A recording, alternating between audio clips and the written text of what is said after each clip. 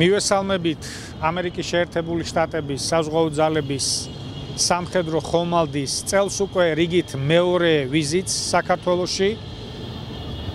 ბათუმის პორტში აღნიშნული სამხედრო ხომალდის ვიზიტი კიდევ უფრო ამყარებს სტრატეგიულ ურთიერთობას ამერიკის შეერთებულ შტატებსა და საქართველოს შორის, განსაკუთრებით აძლიერებს როგორც ჩვენს ქვეყანაში, ისე შავი ზღვის რეგიონში უსაფრთხოებას და სტაბილურობას.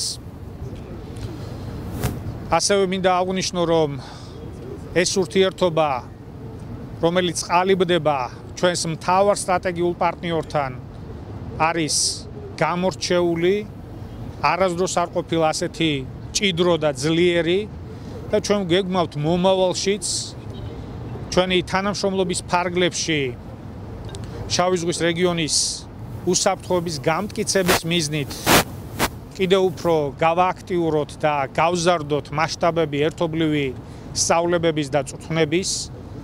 ამის დასტური იქნება მიმდინარე წელს ივლის-აგვისტოში ერთობლივი წვრთნები agile spirit-ი, რომელშიც ჩვენს მთავარ სტრატეგიულ პარტნიორთან ერთად მიიღებს ნატოს წევრი და პარტნიორი 11 ქვეყანა და უპრეცედენტო იქნება სამხედრო მოსამსახურეთა მონაწილეობით და ის ჩატარდება სწორედ დასავლეთ საქართველოში და ხაზგასმული იქნება სწორედ რეგიონალური უსაფრთხოების უზრუნველყოფის ამოცანები სწორედ ამ სწავლების ფარგლებშიც. მოხარული ვარ, რომ ბათუმში ამერიკული ხომალდი დონალდ როსი იმყოფება.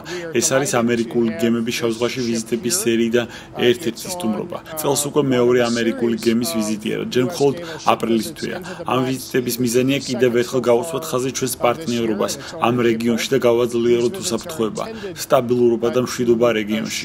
განსაკუთრებით კი გავხარტოთ მხარდაჭერას საქართველოს მიმართ, საქართველოს დამოუკიდებლობის, სუვერენიტეტისა და ტერიტორიული მთლიანობის მიმართ.